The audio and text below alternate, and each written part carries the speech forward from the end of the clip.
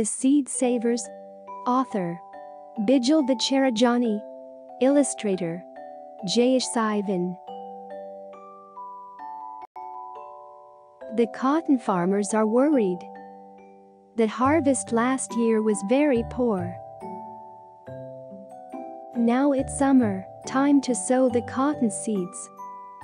But in Thir village, it's hard to get enough local and organic seeds. What to do? What to do?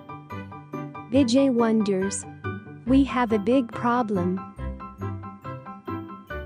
The seeds in the market cost too much, says Nabita. Those seeds need pesticides and chemicals to grow, says Ketaki. We want seeds that grow happily here, seeds that are best for our home soil and weather, says Bijay. What to do? What to do? Says Suresh. We have a big problem. Nabita and Ketaki are part of a group of women farmers. They hold meetings. They meet the village head. They talk to farmers' groups.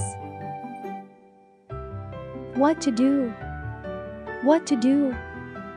Everyone wonders. We have a big problem. After many days of talking, everyone looks happy. We know what to do, says Nabita. No problem is too big. We will start a bank.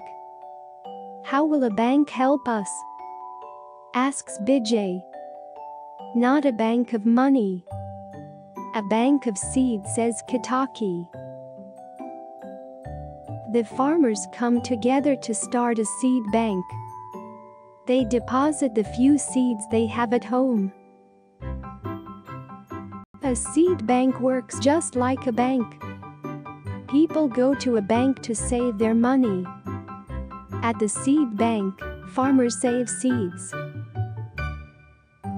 Old seeds, local seeds, organic seeds, cotton seeds, ladies' finger seeds, pumpkin seeds, paddy seeds, millet seeds, red gram seeds, so many seeds to save.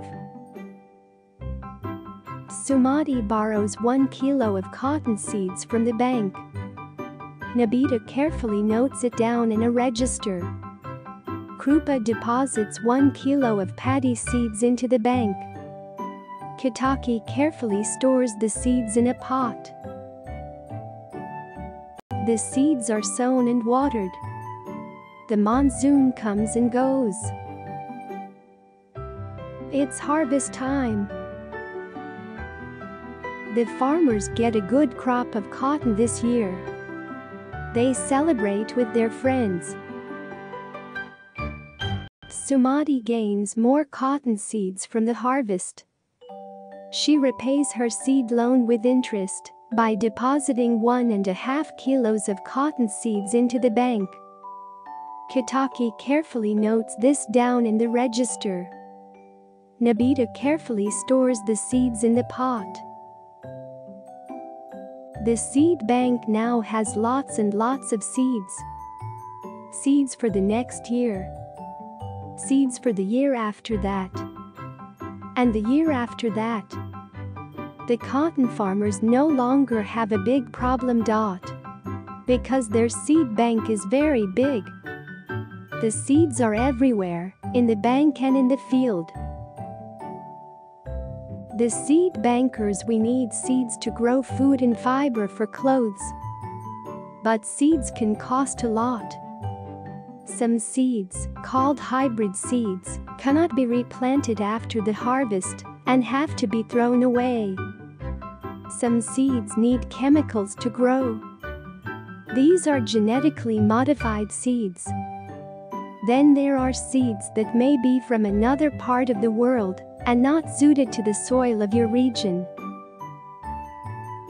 By saving local and organic seeds that do not need chemicals to grow, farmers don't need to buy seeds from the market. Just like a regular bank, they can deposit seeds. They can borrow them and repay the loan with extra seeds. This story has been inspired by Malankeshwari Seed Bank in Bamdanga village in Odisha in India. A group called Chetna Organic helped farmers start a seed bank to save their cotton and other seeds. Many farmers in India and around the world have come together to form seed banks to save seeds. Often, women run seed banks. They are called seed bankers or seed guardians because they protect seeds.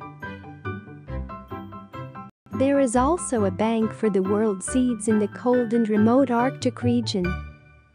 It's called the Svalbard Global Seed Vault. Here, you can find over 830,000 kinds of seeds from all over the world.